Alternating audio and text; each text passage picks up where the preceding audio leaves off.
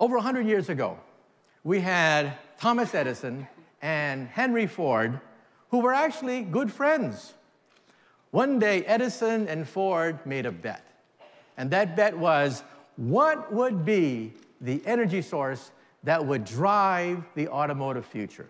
Edison bet on the battery. Ford bet on gasoline. Now, I'm a physicist. If you were to create a wish list for the perfect car, one, you would want a fuel source based on an element that's the most plentiful in the universe, and that is hydrogen. Second, you want a car with as few moving parts as possible. In a hydrogen fuel cell car, the engine has no moving parts whatsoever. And number three is the perfect car creates waste, exhaust, that's so pure, that's so refined, you can practically drink it.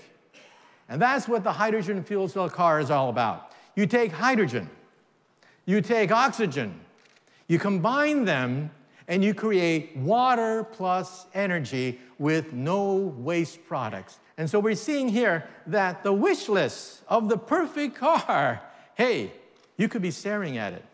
This car has a range of 300 miles, an acceleration of 60 miles per hour in 9 seconds, refueling time 3 to 5 minutes.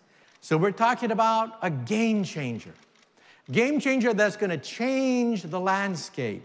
So ladies and gentlemen, what I'm saying today is we are present at the creation of a hydrogen society, a non-polluting society that's going to perhaps one day vanquish global warming, the smog that gets into the atmosphere, the problems associated with the burning of hydrocarbon fuels.